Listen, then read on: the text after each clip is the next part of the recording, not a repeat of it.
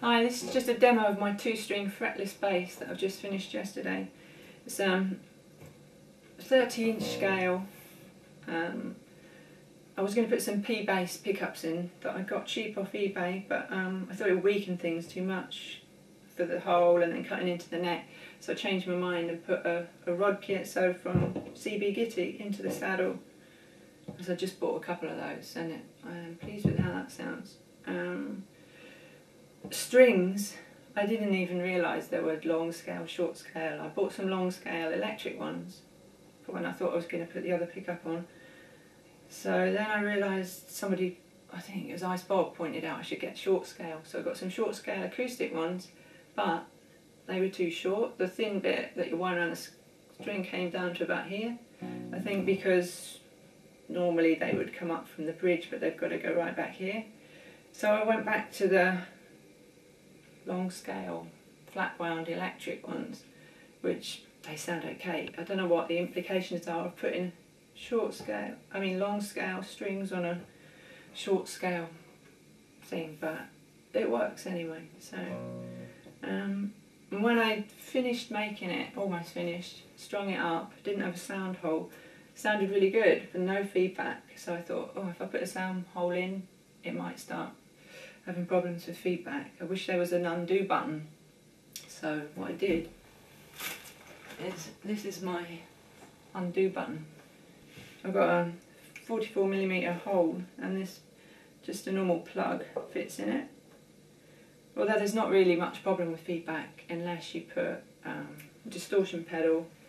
It's turned really loud then and you get some, and this does help. So undo. And I ignored several people's advice about strengthening it. I wanted to make something really simple after making my last one, which was 3-string fretted. And people saying you need to do this, you need to do that, and I just thought, no, I'm just going to do it simply. It's just a bit of oak, no extra strengthening. But it was so pretty easy to build. But what I found is that it will be worth making, even if it snaps in half tomorrow.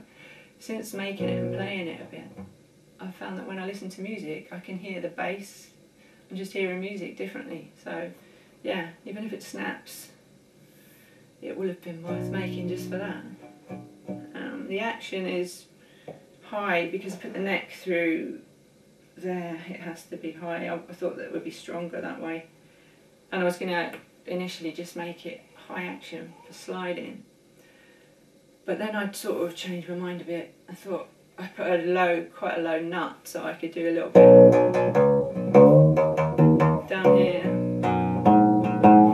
So yeah, it's a bit of each really. I can do a bit of fingerstyle down there. I don't know anything about playing bass. I know some people seem to play it like this, which does kind of sound, well, I think why not just play it with your thumb, but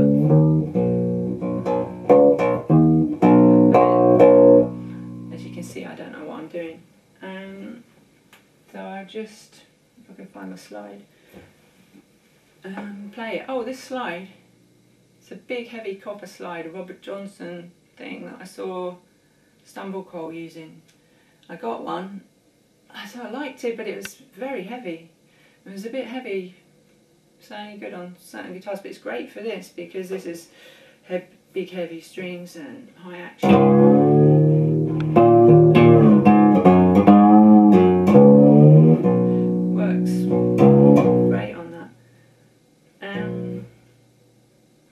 Yeah, I haven't put any fret markers on at all yet, so when I start playing it, it's probably going to sound a bit dodgy because I'm changing strings, changing tunings, going all over the place at the moment. And I think it's quite good for you to play without any for sometimes, just to sort of feel where to go. Especially if you're sliding, you can just hear where to go. So I'll try and play something.